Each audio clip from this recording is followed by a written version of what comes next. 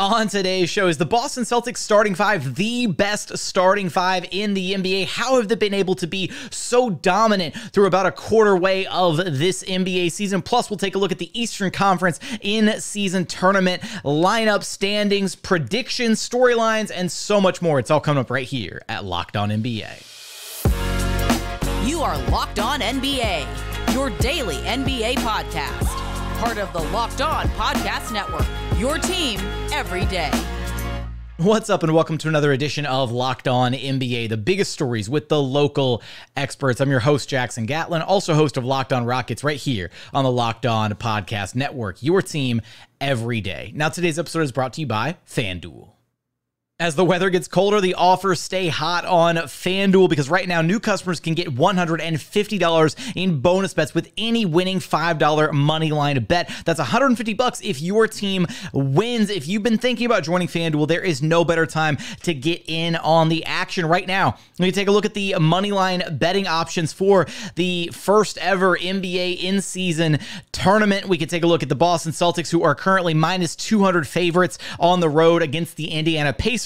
And then the Sacramento Kings minus 178 favorites at home against the New Orleans Pelicans. And then elsewhere for the Tuesday night bracket, we've got the Milwaukee Bucks minus 200 favorites against the New York Knicks. And then the LA Lakers minus 130 favorites against the Phoenix Suns, Kevin Durant and Devin Booker and company. The app is so easy to use. There's a wide range of betting options, including spreads, player props, over-unders, and so much more. So be sure to go check out FanDuel.com/Locked On to get started this season. FanDuel, official partners of the NFL.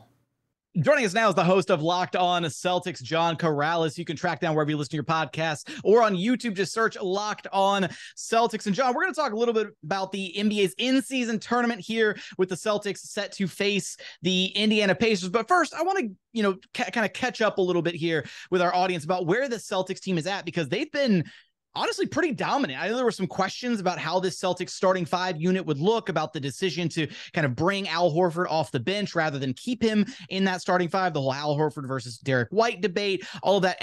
And so far, I think is it a stretch to say the Celtics have been the most dominant set of starters in the NBA when they play together? Because the numbers kind of back that up. When the starting unit is whole and you can bring Horford off the bench, that unit has been really, really, really good.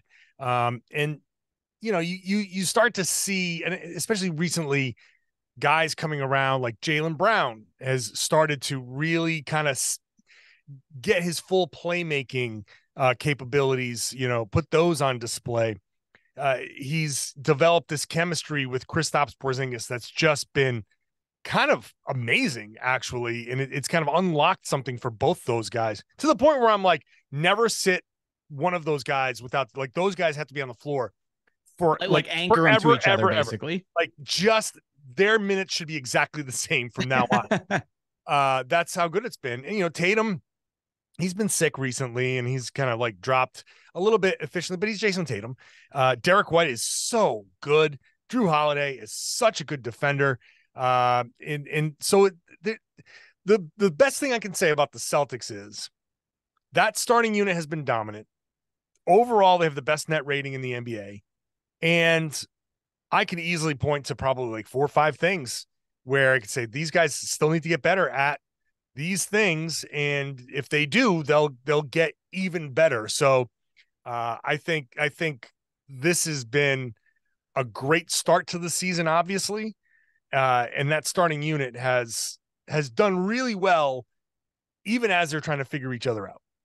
A plus 27. So the starting lineup for the Celtics. So Drew Holiday, Derek White, Jaylen Brown, Jason Tatum, and Kristaps Porzingis. A plus 27 net rating in 191 minutes played together. That is obscene levels of dominance when you look at how good those 5 guys have been when they're on the floor against any other 5. Like, they're dominating when they're out on the court.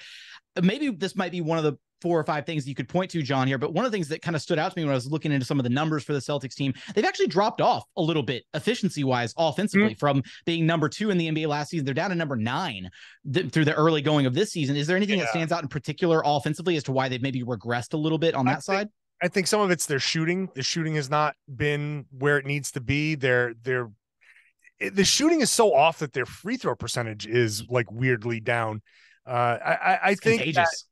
it's just kind of weird. I think that, and we've seen like I said, Porzingis has been out. Derek White missed a couple of games because he just had a new baby.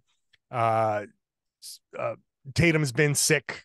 And they've had a pretty kind of intense schedule over the past, over November, like lots of road games. They had a weird stretch where they had one home game mixed into like 6 road games. So it was almost like another stop on the road trip.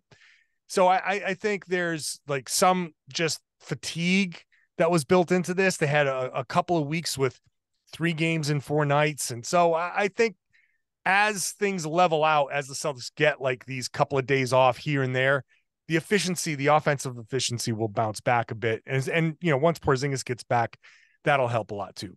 They're now one of only 2 teams remaining in the NBA that are undefeated at home. Them and the reigning champion Denver Nuggets, both 9-0 currently defending home court. Is there any secret to what their success has been to be able to defend home court at such an elite level so far this year? No, you know what? I think their mentality, their perseverance has been part of that, because they've had some dominant games at home, but they've had like some tough games at home. They just played a tough game at home where it felt like against the Sixers with no Embiid, no Maxey, no Batum, like they're like half their team was missing. And okay, they played down to the competition a bit. Philly got hot, Philly got confident, and the Celtics just kind of they've had a few games where last year we'd say, oh, they would have lost that game, right? This year they're pulling those games out. So I guess the answer is, if there's a secret, it is perseverance. It is a mentality of sticking with it even when your energy is not where it's supposed to be. The shots aren't falling the way they used to be. Those kind of things, they're pulling through at the end of some of these tough games. Like maybe not so much the Charlotte game. There are a couple of games here and there where they didn't, but most of these games, even when they haven't played their best, they're finding ways at the end to pull through. And I think some of that is the mentality, and some of it is also like they've just got so many good players that one of them is going to figure it out down the stretch. Derek White will make a play. Somebody's going to make a play that changes the game. Al Horford in that Philly game with a monster block against Tobias Harris. That play was just ridiculous. They find those moments in these games where they make a play like that, and it kind of turns the game around, and they've won a few games that maybe they would have lost last year. Well, right around the corner, hopefully a game for Celtics fans where they don't play down to the level of their competition, potentially here with the quarterfinals of the NBA in-season tournament. They're set to take on the Indiana Pacers, and they will be without Kristaps Porzingis, who is out with the calf injury. And then the Pacers might be missing Tyrese Haliburton and Obi Toppin, who are both listed as questionable for this game, which I know Adam Silver can't be happy about in the first ever iteration of the in-season tournament. Yeah. You've got a bunch of important key players on both sides possibly missing this game. Yeah, I know that would be tough. Porzingis, I think Porzingis is going to be fine. Like he might be back for Vegas if they make it. So he'll be okay. Man, it's going to suck if Tyrese Haliburton misses. This is such a big thing. He's been playing so incredibly well. He's been sensational, man. I mean, just unbelievable. And that Pacers offense is unbelievable. If they, in the first in-season quarterfinal game, they can't put their best foot forward, and that could be a showcase game for Haliburton. Obviously, I think the Celtics could still win, but you're going to have to hold the Pacers to, like, a good defensive game against the Pacers is holding them to 120. So you're going to have to really work hard. But it would be a shame if Tyrese doesn't get that kind of spotlight, because he has deserved every second in the spotlight that he's gotten. It would be a shame. And the last time the Celtics played the Pacers and Haliburton didn't play, it was like a 50-point blowout that, like, nothing went right for Indiana. I'm sure that's going to be a motivating factor for them against the Celtics. But if there's no Haliburton, if there's no Obi Toppin, that I think the Celtics can pull that game out. They should pull that game out regardless of Porzingis or no Porzingis. And it's a cool opportunity, right? The NBA in-season tournament, like I'm bought into it. It looks fun. That we're past the knockout stage. Now we're to where things are starting to ramp up. We're, right away from Vegas, starting December 7th when we get the Vegas games, and we'll have all the, the hubbub going around with that. And it's a cool opportunity for like a small market team like the Pacers to like take that step forward and put Tyrese Halliburton on a bigger stage and be like, hey, like look, people recognize what he's doing here. Let's take briefly, we'll go over to the other side of the bracket really quick here, John. The Bucks and the Knicks on the other side of the Eastern Conference bracket. Yeah. Give me a prediction for how you think that game ends up. That's always a tough one, and I still think the Bucks are kind of figuring themselves out to a degree.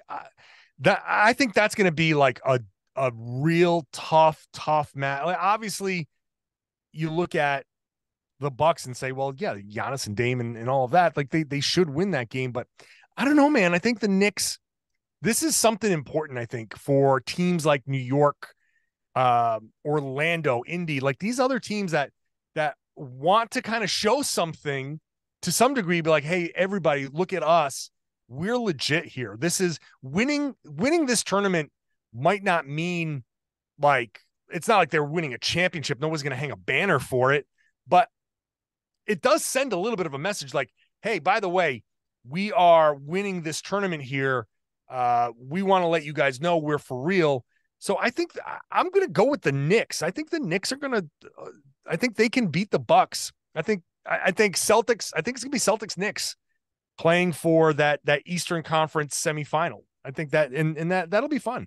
Okay. I like the Knicks here too. I think that, for all the reasons you listen, it just kind of feels like they've got, with the Bucks side of thing, I think they're still trying to figure things out, right? Dame and Giannis are still trying to work on their chemistry. They haven't quite gotten everything figured out just yet. So it's going to be it should be a fun slate of games. Here's hoping that Tyrese Halliburton can play so that we have the most exciting game possible, even if it doesn't necessarily bode best for the Celtics if Tyrese Halliburton is out there on the court. But can the Celtics starters continue to dominate the NBA landscape this season? How far will the Celtics find themselves in the inaugural NBA in-season tournament? You'll have us covered for all that and more over at Locked On Celtics. John, thanks for stopping by Locked On NBA with me. You got it, man. Anytime.